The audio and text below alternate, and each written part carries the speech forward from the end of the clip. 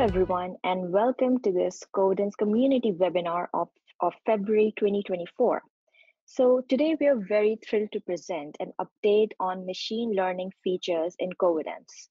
In this webinar, we'll discuss the machine learning features that Covidence has that help expedite the process of systematic reviews. And we'll also talk about other exciting features in the pipeline, either we are working on or exploring. I'm Razia Alyani, and I'm a community manager at Covidence, based in Canada, and I'm going to be the session facilitator today, along with my colleague, Julie Brown, who is also a community manager based in New Zealand. We are joined by our expert product managers, Alex Walton and Annalise Arno, who are both based in Australia. Some housekeeping before we begin. So today's session is being run on a standard webinar mode. All webinar attendees will be muted. You can ask questions at any time using the question box on the right-hand side of your screen. The session is recorded, and you will receive the link to the recording within the 24 hours via email. And here's the agenda of today's webinar. In a moment, we will hear some of our own machine learning and automation initiatives from Annalise and Alex, starting with RCT classifier and auto-exclude non-RCTs that we have recently implemented. We'll take a 5-minute pause to address your questions. Following that, we'll highlight the relevance sorting feature, demonstrating its capabilities to make your screening process more efficient. And before moving on to discuss the future machine learning developments that we're very excited about, we will again take a short pause to address your questions. We will also be responding to questions throughout the session to the question in the question box, so keep your questions coming. And of course, at the end, we'll take any remaining questions that you have. Lastly, we'll conclude with some final takeaways. Before we start, we want to hear from you. So let's kick things off with a quick poll to understand if you have used any of the Covidence existing machine learning features. So here I am now launching the first poll, and you should be able to see that on your screen. And I see the responses coming in. Thank you so much for that. And please select all the features that apply. So it's not necessary that you have used one feature. You might have used multiple features. So please feel free to check all the boxes that apply to you. Your input is very valuable. And I see that's about 80% of you have voted so far. So I will just keep it open for a couple more seconds. All right, so I'm now closing the poll. So I see that most of you are not aware of these features. So I think you're in the right place, because in this webinar, we'll discuss about all those features. So hopefully that would be helpful for you. And yeah, those of you who have used the feature relevancy sorting in title and asterisk screening is the most common. Thank you so much for your responses. And now I will hand over to Annalise to talk about our first feature, which is RCT classifier and auto exclude non-RCTs. Thanks so much, Razia. Give me one moment and I will have our slides up. Yep. I have just now made you the presenter. Great. Thanks so much for the intro, Razia. So the first tool that we are going to go through is one that you may have seen other places, or maybe you've even seen it in Covidence, but I understand that lots of the audience are here possibly to learn about new automation tools. So this will hopefully be an exciting first one to start us off. We're going to go through two sort of interrelated features. but there's multiple ways to use them, so we'll talk about that. So those are the RCT classifier and the auto exclusion or auto exclude non-RCTs. So the RCT classifier, or the randomized control trial classifier, was developed by the Cochrane collaboration. It is, I believe, available in some of Cochrane's own tools, and essentially we have integrated it into Covidence to use in various ways. The RCT classifier was extensively tested and trained, which is why it is sort of the first automation tool that we looked to in order to start integrating automation into Covidence, because really at the top of our agenda when it comes to automation of any sort is the complete and total safety of whatever tool we're choosing to use. It has to be rigorous. It has to be as good or better than what we're already doing. Otherwise, we consider really what's the point, because the whole purpose of our field and doing systematic reviews is to produce reliable evidence. So we're here to help you do that. The RCT classifier was trained on over 280,000 records. It is over 99.5% sensitive, meaning it is extremely, extremely unlikely to incorrectly exclude something. You're not going to miss something that should have been included in your review by using this, essentially. I do have a link up to the classifier's sort of primary publication. So this is all available for you to look at and assess yourselves. The graph that's up on the right side of the screen is showing the classifier's predicted probability against the percentage of articles on the y-axis for RCTs in the sort of pinky red and RCTs in blue.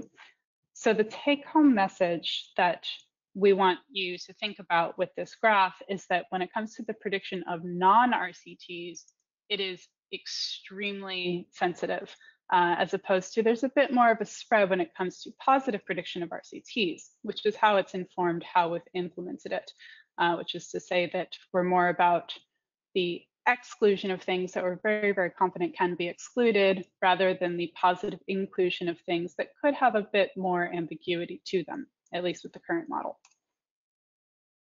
So I mentioned that there's two different ways to use the RCT classifier in Covidence. Sorry, that skipped a slide. So option one is to tag your references, and I'm going to demo this in a moment. And option two is to tag and remove. You can set this up when you're creating your review, or you can set it up at any time after that as well. Of course, if you tag and remove, it will also be reported in your Prisma document, which again, I'm going to demo now. So I mentioned that you initially set up your RCT classifier when you're creating a review. So here's your create or start a new review screen in Covidence. You would name your review. We're probably pretty familiar with this. So the first thing to note about the RCT classifier is that it is only available for the systematic review type and the medical and health sciences area of research. The reason for this is that that's what the training data was with that publication that we were speaking about just now. And again, we did not want to risk at all extending the use of this tool to anywhere where it hasn't been validated. So that is the reason that it is currently encouraged for these review types, is to make sure that it's being used in the way that it's been tested and in the way that we're very confident and we can stand behind that it is appropriate to use.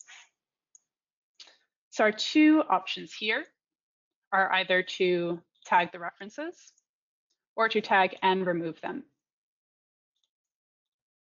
And if I click remove, then it's automatically going to check off tag. So if it's removed, it will definitely be tagged, but if it's tagged, it doesn't necessarily have to be automatically removed. So I have a couple of reviews set up for us to have a look at this. So here we have a review that has nothing imported into it yet, no studies and screening. And I'm going to go ahead and import a file. So we will be going into option one, just tagging. So I will select my file for import. And then this goes through probably the process that you're pretty familiar with. It redirects you to the review summary page. And at that point, it will start sort of processing that file. What's going to happen is, in addition to processing it for the detection of duplicates, it's also going to process it for the detection of RCTs. And then what it will do is tag those. So it will have two possible tags, either non-RCT or possible RCT, again, being very conservative and confident with the way in which this is implemented. So if I go into my title and abstract screening page, I'm going to see those tags against all of my imported studies, or I should. It seems to have not gone through in this one. Perhaps I didn't take it off correctly, but not to worry, because we have several other reviews that we're going to look at that will have this tag. So the second option is to tag and remove them. So I'm going to import that same file again. And here we'll see that it will not only tag those references, but it's actually going to automatically exclude the ones that are non-RCTs.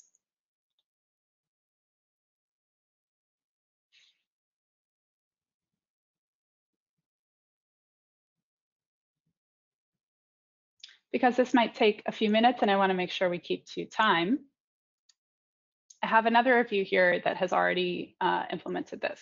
So here I'm going to show you those tags, since I erred before and didn't have the tags ready for you. So here we can see a possible RCT tag. And for the ones that are not RCTs, I would see a non-RCT tag instead. If I want to review the things that have been auto-marked as ineligible, I click this link up here. And if I, just like with duplicates, if I think that anything was marked incorrectly, I can move it to screening.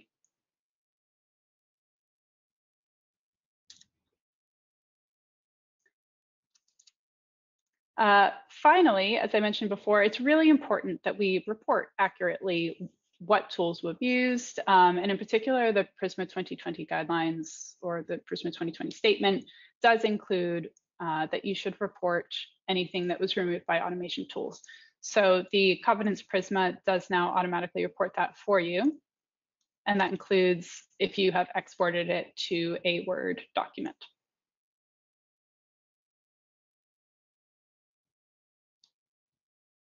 So those are our two ways to use the RCT classifier. You can either just tag your references and use it as a way to inform your voting, or perhaps bump things up in priority in the order that you want to vote. Or you can tag and remove and maybe cut out some of the work that your team has to do.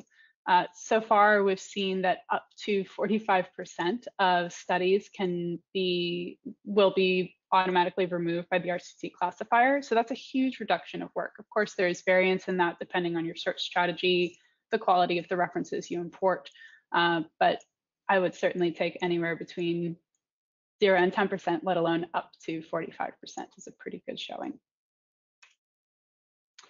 So with that, I will request for Razia to launch the next poll. I've launched the next poll, which is if you have used auto exclude non-RCT feature in Covidence, do you think it has made an impact on your review?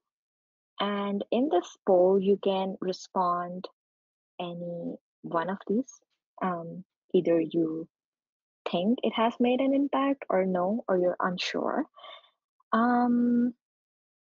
And also, if you have used it, would love to know if you can share your experiences in the question box. So we can,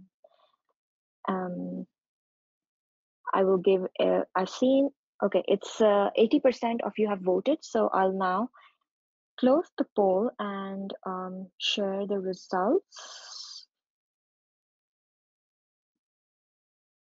All right, so most of you have not used it yet, and those who have used it have responded that it has made an impact on your review. Thank you so much for your responses. And here we'll take a very short question. We'll take a pause for question answer session. So if you've got any questions, please write them down in the question box, and we will pick some question to respond to respond to. So hi, Annalise. Thank you very much for that wonderful presentation. We've got a couple of questions that have come in. So one of the questions from William is there any chance that this will be available outside of the medical and health research area? So when it comes to whether we want to extend this outside of the medical and health sciences, I think that really depends on if it can be as rigorously tested outside of that field as it was originally. Not only can it be as rigorously tested and validated, but also if it reaches that same threshold to which we held it in the medical and health sciences, meaning 99.5, if not higher sensitivity. So in terms of any chance if it would, certainly we never rule anything out, but it always has to come back to that safety question of if we can very much validate that it is safe to use, then it could be something that could be examined in the future. Wonderful, thank you.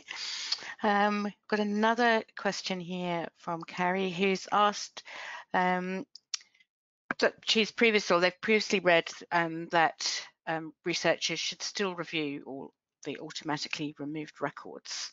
And is it recommended that this is done by at least 2 reviewers?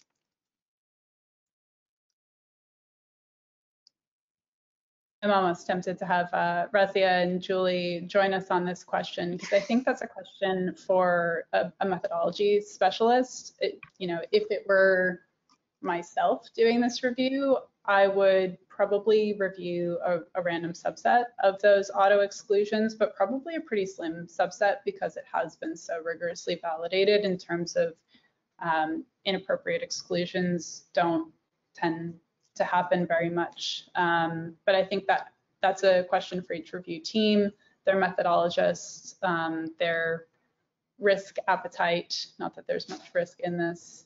That would be my recommendation. Julia and Razia, do you have anything to add to that?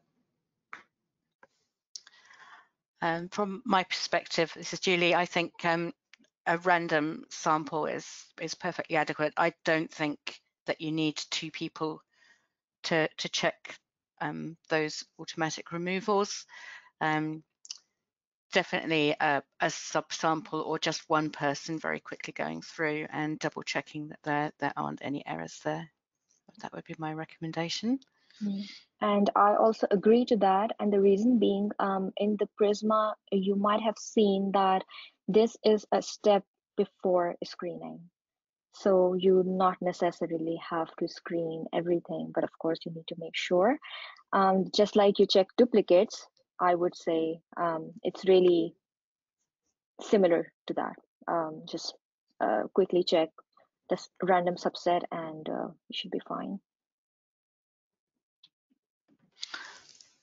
Okay, I think we'll have to move on based on the time, but thank you for all your questions and comments. And if we've got time at the end, then we'll come back to some of these questions again then. So we'll just move on to the next section. Thank you, everyone. All right, so now I invite Alex to talk about relevancy sorting in screening. And yeah, we see Alex is here. Hey everyone, hopefully everyone can see my screen as well. So first feature I want to kick off with is the relevancy sorting in screening. So I saw in the initial poll we had quite a bit of use of this feature, which is really exciting. But to kick us off, we just wanted to ask people to put in the question box, if you've used the relevancy sorting option in Covidence, do you think it's made an impact to the screening process? I've launched the poll and I see that 50% of you have already voted. I'll just wait a few more seconds for all of you to vote before I close the poll and hand over to Alex again. All right, so I will now just close the poll. As I see, about 75% of you have voted on this. And here are the results. So half of you have not used it yet, but those who have used it, most of the time it has made made an impact on your screening process. Thank you so much for your responses, and I'll hand over to Alex again. Awesome. So talking a little bit more about the feature. So in Covidence, we have the ability to sort by most relevant in the title and abstract screening stage. And really with this feature, we believe that it can really support teams in reducing the overall screening time for their title and abstract screening on their review, especially when the team has multiple different people doing title and abstract screening and full text review. The feature of most relevant sorting is essentially bringing the references that we believe are potentially relevant to the top of the list so they can be screened first, allowing them to get into full text review sooner. So if they get into full text review sooner, it means that full text review can start earlier and things can run a bit more in parallel for the teams that have people, different people working on the different stages. Under the hood, this is using an active learning model that was developed by Epicenter, and we've worked really closely with James Thomas and Epicenter to bring this into the Covidence product.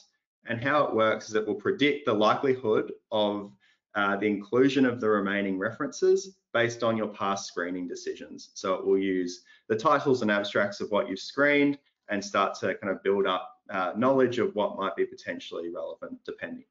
According to that, and then the ranking will essentially work that way. This is available to all reviews and is enabled by default. So it's essentially using the most relevant sort option in title and abstract screening, which I'll show soon. Jumping over to that, I have an example review prepared. And essentially, this example is showing a list that hasn't been sorted yet by active learning. And essentially, the references that I've imported here is essentially targeting a systematic review on the effect of vitamin C on the common cold. So we can see in here, there is a mix of different references, different topics in here, not specifically exactly what I'm looking for in this review.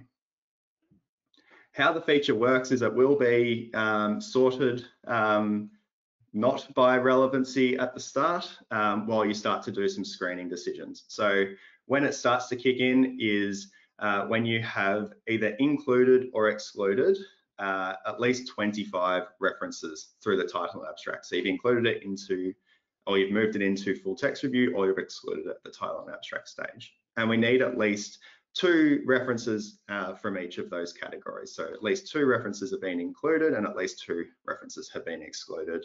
And a total of 25 references have been actioned for it to kick in. I prepared this earlier and went through the process.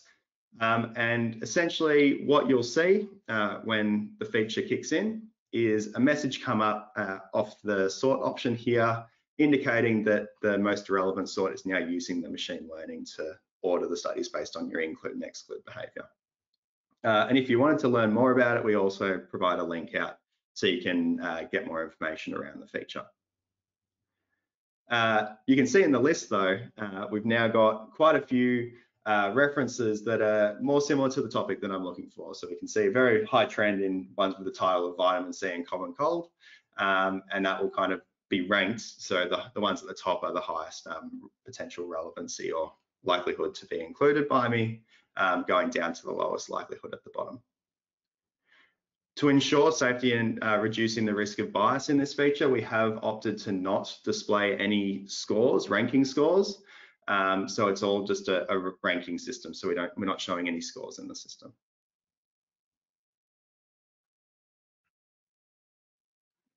I will jump back to the presentation. Are there any questions about relevancy sorting?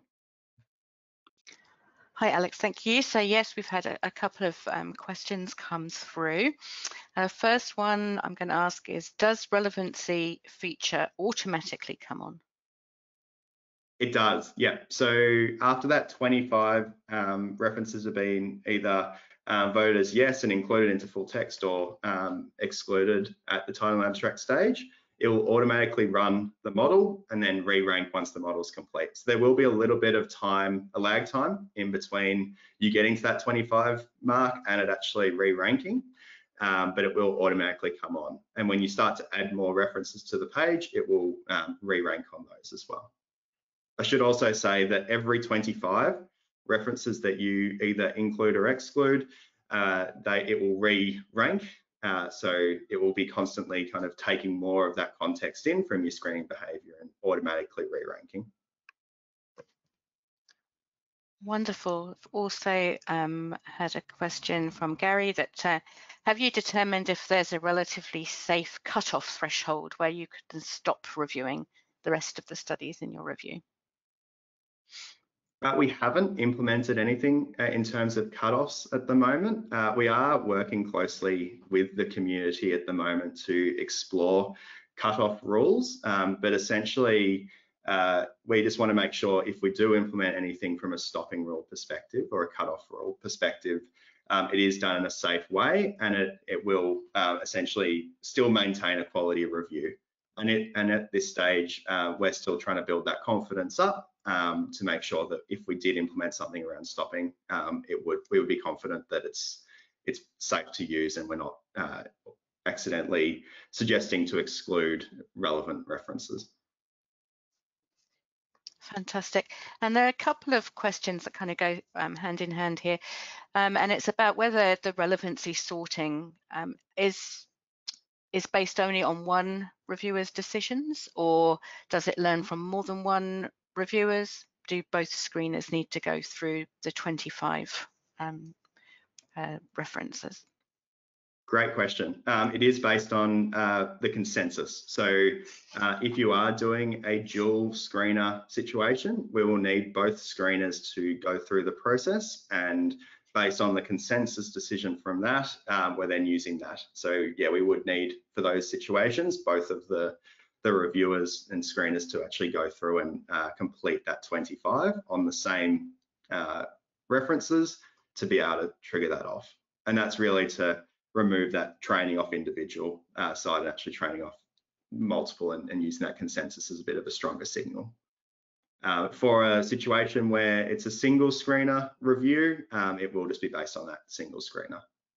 So it depends on the type of screening that you're doing, whether it's single or dual.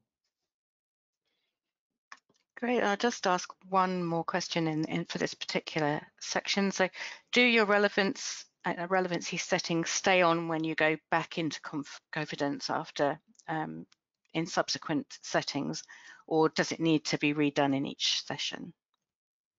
Yeah, so it will stay here. It's a default in terms of the setting that you have in here. It will remember that ranking from previous sessions. So if you go away for a couple of days and come back, it will still use that scoring to rank accordingly. If you want to use other sort options, you can very much swap over. But if you swap back to most relevant, it will revert back to using that ranked sort. So it will remember that across sessions. Fantastic. And as I said, if we have time to come back to some of these questions again at the... Awesome. I will continue through. So the next section that we wanted to talk through was some of the future machine learning developments that we've been working on. So before I give a little bit of a sneak peek into a feature that we are currently working on releasing, I wanted to give a quick high-level overview of where we're really exploring. So from a Covidence perspective, we operate at the moment from title abstract screening all the way through to data extraction and quality assessment. And really the problem that we see here is that the time and effort required to complete a review is quite significant. And we are doing all of our efforts to try and reduce that effort and time in the screening, in the process, in the entire workflow, while maintaining quality review. Quality of a review is the utmost importance. We don't want to impact the accuracy or quality of the reviews that you're doing. So we are looking at significantly reducing the time and effort it takes to complete a review, making sure that we're maintaining that high quality nature that is so important to teams.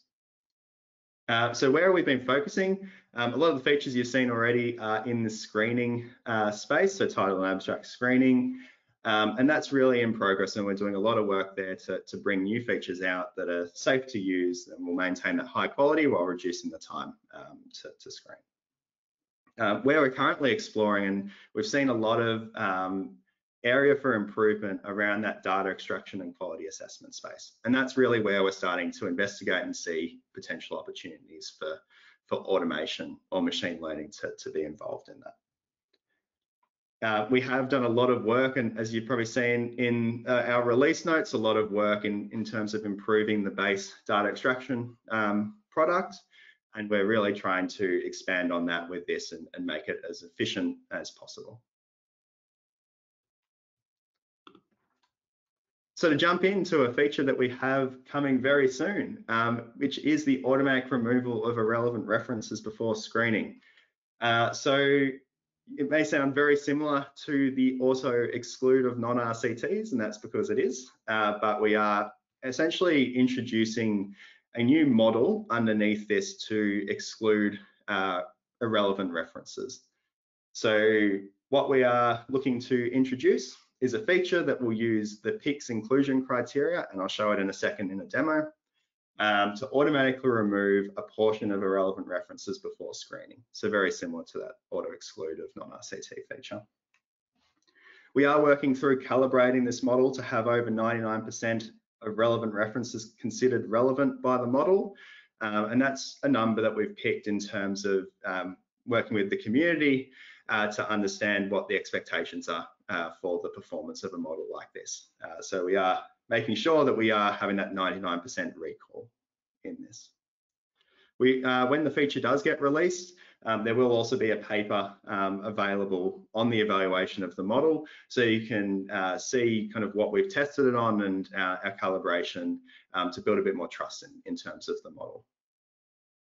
And this, at the moment, we are looking at rolling it out for medical and health science reviews only, and it will be completely optional and disabled by default. And I'll show you in a second on how, once it is live, how you'll be able to enable it. So I will jump over to a quick prototype that we have. So noting that this is not in Covidence at the moment, it is something that we are currently developing and working on, and there will be release notes coming out when we do launch this into the product, so you can try it out.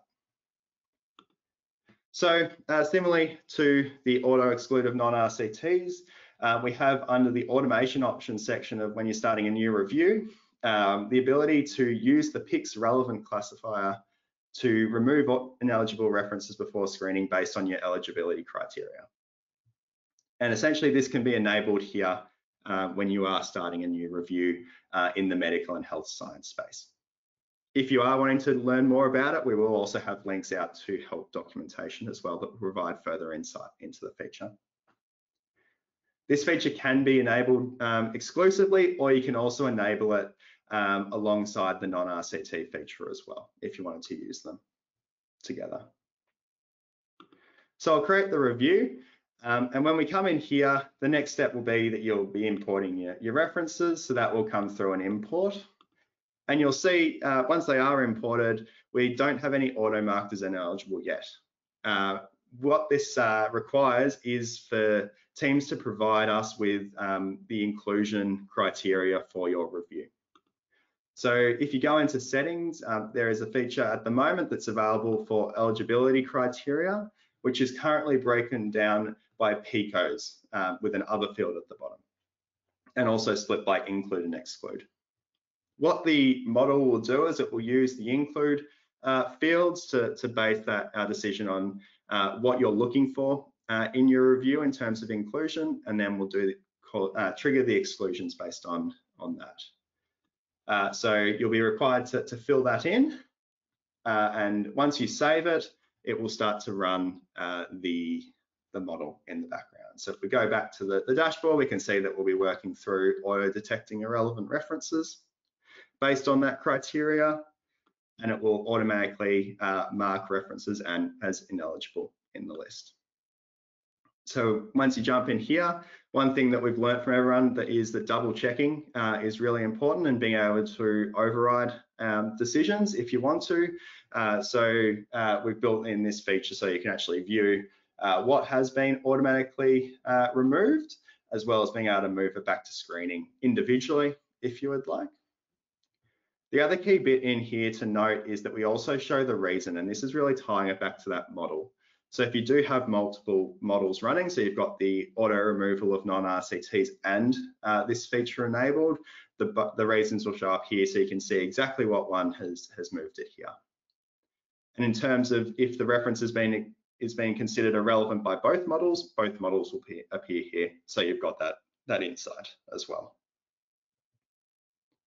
If you're not happy with the feature and you want to disable it, that is completely fine. You can always come into the review settings here and disable the feature.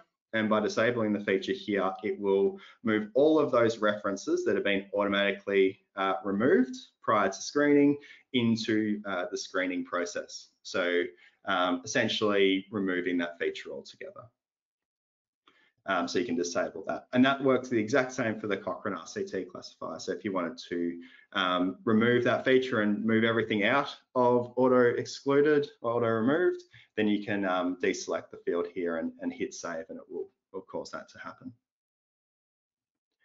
In terms of the references that it's automatically removing, it will only automatically remove things that haven't had any screening behavior on it already. So if the teams have already started screening and you enable the feature through the review settings, it won't automatically remove anything that has votes on it in the title and abstract stage. So your decisions will always trump these models in terms of it won't try and override what you're doing from a manual screening perspective. And similarly to the auto exclude of non-RCT, this will show in Prisma in terms of auto marked as ineligible. And that is the demo of the automatic removal of irrelevant references feature.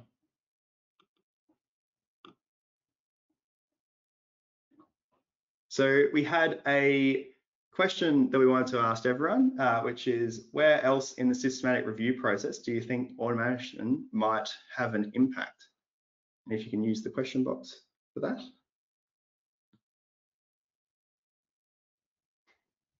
Thanks, Alex. So just while people are kind of popping in their comments and thoughts there, I'll ask you a few questions that have come through about the PICS classifier.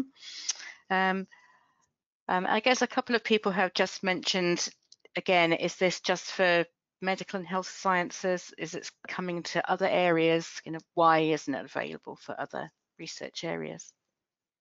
Yeah, we see the evaluation of the model being critical in terms of any of these features that we're rolling out. And at the moment, we just don't have the data available to us to be able to evaluate the model on non-medical space. So absolutely, we have desires and interests in the future to roll this out more broadly outside of the medical and health science space. But at this stage, we have set ourselves that bar in terms of being able to evaluate and provide that insight into it and make sure that these features are going to be safe to use. And at this stage, we can only really do that in the medical and health science space. So absolutely in the future, but at this stage, we're rolling it out in the medical space because we have enough evaluation data available to get that confidence that it will be safe to use. And once we have that confidence once we have that data required to build that confidence in other areas, we'll also be looking to roll it out more broadly. Great, thank you. There's another question come through about, will there be any sort of score or an indicator of the model's confidence in a references exclusion? We're not going to be showing scores at the moment in the system. So in terms of the scores that models will give back, it won't provide too much insight in terms of whether it's a high or low confidence, but it is something that we would explore in terms of different features in the future to kind of indicate that. So no, we're not going to be showing scores, but it's something that we'll be considering in terms of what is the requirement that people are looking to get out of being able to see the score, and build features around that to actually solve that need. Great. And another really good question that's come through is, are you working with Cochrane to help establish if this is an acceptable methodology? So there's some concern that we might be adding features that then won't get through peer review with Cochrane. Yeah, so we are looking to work closely with Cochrane on this. We have kind of been in talks with them around the auto removal of non-RCTs and that feature. And this is one that we're also going to be looking to work closely with Cochrane on as well.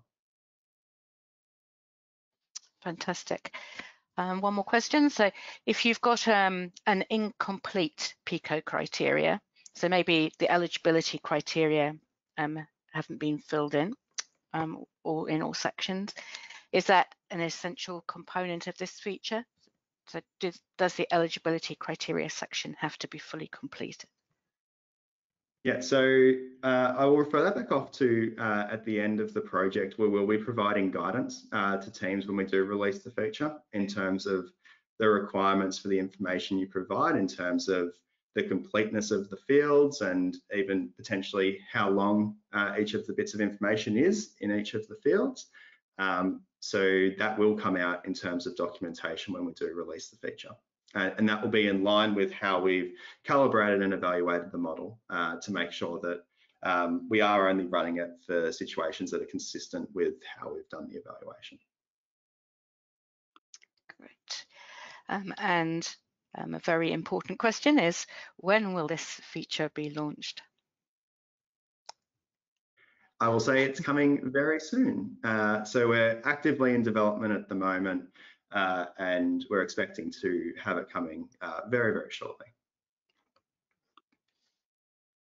Fantastic. So in terms of the question that we've just asked, where else in the systematic review process do you think automation might have an impact? I've had some really good comments coming through. So data extraction is a kind of common theme going on there. Possibly deduplication, data extraction again. Automated meta-analysis would be great. Automation being used for generating search terms or translating search terms, data extraction and meta-analysis again.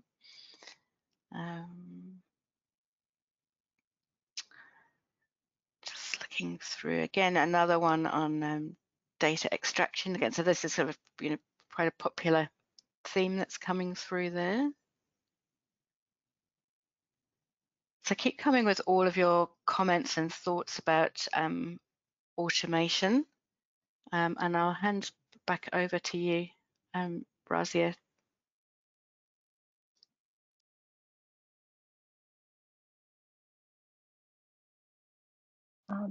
Thank you, Julie. So yes, we have answered many questions in the chat box, and also we have discussed a lot of questions. If you have got more questions, please keep writing that, and we have our eye on those. I see that generally, I was just reading through the questions, and I know that there is a lot of concerns regarding the methodological, whether, like for example, there were a lot of questions around RCT classifier, that is there a consensus around this, or whether or not Cochrane has recommended it. So I've answered a few questions, but just to say that, yeah, there is the methodological consensus on the acceptability of using RCT classifier. I have shared the link of the article that Annalise presented. So please have a read through that article, and that is very much detailed on how it reached the 99% recall and reduced the workload basically. So for example, in this article, you'll see that during the 2018 year, classifiers saved Cochrane crowd from needing to manually check around 185,000 records, which highlights its practical utility and also the methodological consensus around its use in the systematic review process. And all the features that we will release, we will make sure that we rigorously test those features before we release them. We do receive a lot of queries regarding when will we launch more features, but the reason that we are taking some time in launching those features is because we really want to make sure that the features that we launch are rigorously tested, and we also publish the metrics to make sure that they work well. Julie, do you see any more questions? Because we have got 10 minutes. So if we have more questions, we can maybe try to answer those. Yep, just going through them now. So there's a question that is kind of not what we've openly discussed here, but it's a question about deduplication, and we've had a couple of comments about deduplication and how that's done within Covidence. So does anyone on the line have any thoughts, Alex or Annalise, about how the current deduplication process might work in relation to automation? I'm happy to comment on it. So at the moment, our deduplication process, we do have automation in deduplication. We are automatically deduplicating. Very much a rule-based system at the moment, and I see that there's a lot of comments in there in terms of improving deduplication. It's absolutely a potential space that we could improve.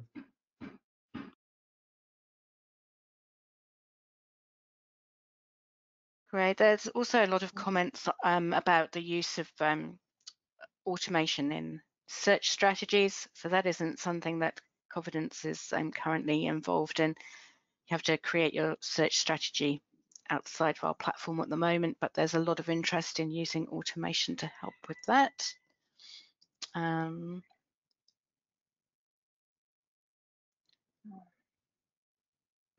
Just a comment on the, sorry. No, carry on. It's fine. Just a comment on search strategy automation. If you've used Systematic Review Accelerator, you'll see a lot of good features that really help with the search. So, for example, search translation to see the sensitivity and specificity of search based on some of the preliminary search. So do check that out. And also based on your preliminary search, it will extract the keywords and the mesh terms for you. So there is already some work that's been going on in this space. So yeah, keep an eye on that. Yeah, we've also got a question about, I guess, the way that the RCT classifier determines whether something is an RCT or not, and what does the term possible RCT, and why use that phrase?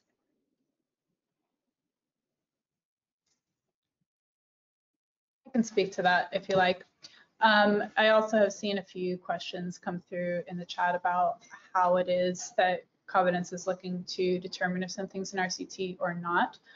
So I'd highly recommend checking out the publications that we've linked, because they get into sort of the nitty-gritty technical details of that. And the short version of that answer is that we are using this externally validated system in order to inform our tags in terms of non-RCT and possible RCT. In terms of why we've gone with possible RCT rather than definitely an RCT, it goes back to that graph, if you recall, where we saw that the sort of prediction accuracy for a non-RCT was extremely, extremely high. So that sort of red bar that was on the left, as opposed to the positive prediction value for RCTs, which varied a little bit in terms of that score. So we can be extremely confident in saying these things are not RCTs, and that's why we have designed the tool to, or the feature, to exclude those rather than flipping it the other way around and positively including RCTs, is to make sure that it's maintaining that high confidence and high accuracy. So that's why we've gone with the term possible RCT, because we can say it may or may not be an RCT, or are the things that have ended up in that category, whereas the things that are marked as a non-RCT, we are highly confident are not randomized controlled trials. Hopefully that answers your question. Thanks, Annalise. Another question is there any plan to develop a classifier for diagnostic test accuracy studies?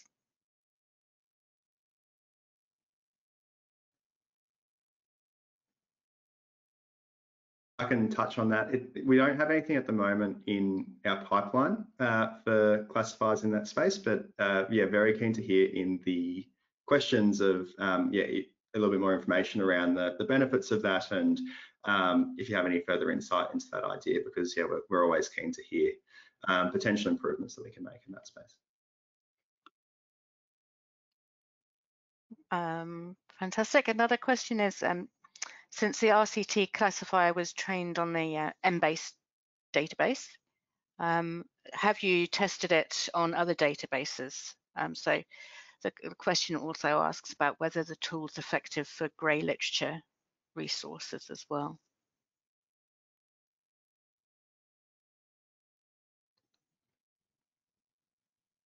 I'm not sure I can speak to its effectiveness in terms of grey literature. In terms of other databases, so I think what this question is getting at is that the central records, which are the records that were used to validate the RCT classifier, were based on an Embase search.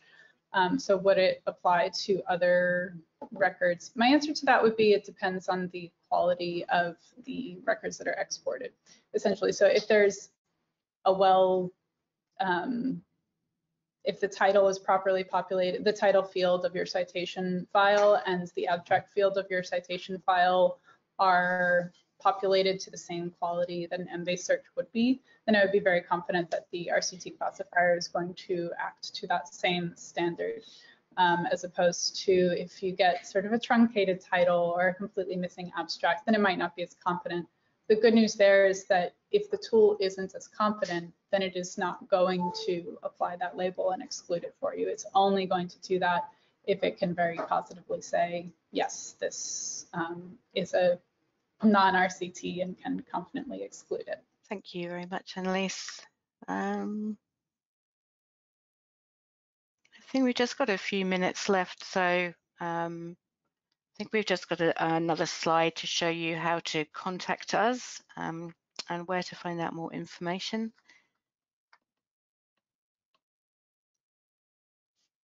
Okay, so if you want to sign up to Covidence, you can use one of the links here and sign in if you already have an account. Definitely check out our knowledge base. It's got lots and lots of really useful information and guidance on all different sections of the review platform. And there's more information there about upcoming webinars that you might be interested in attending. And again, if you have any comments, we'd love to hear about them. We want to hear what new features you want. And we'd love to hear about how your experiences with the Covidence platform are. And you can do that by contacting us at the support team, so support@covidence.org. We'd love to hear from you. We obviously may not have dealt with all of the questions today, so we will endeavour to respond to people after this webinar as well. And as we mentioned at the beginning, the webinar is recorded, so you'll be receiving a link within the next 24 hours to be able to download and review the webinar itself. Yep, so that's just the link to, if you go to our knowledge base, you'll be able to view any previous recordings of webinars and our step-by-step series in showing you how to do various different sections. So how to getting set up with Covidence, we'll show you how to import those references, and screening will go through some of the relevancy features that have been discussed here as well. So you can watch previous recordings there.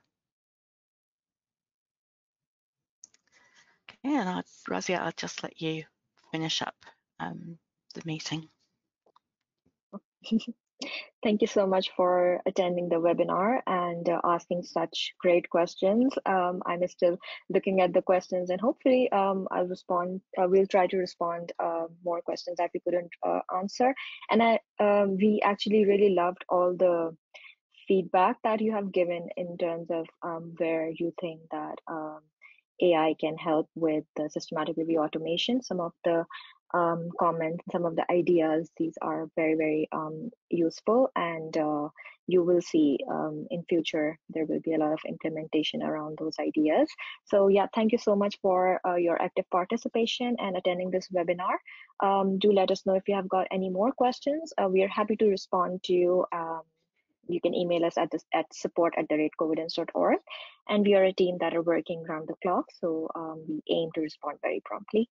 Thank you so much, and now I'll end the webinar. And thanks a lot, all the speakers, Annalise, Alex, and Julie, for taking a lot of questions, answering them.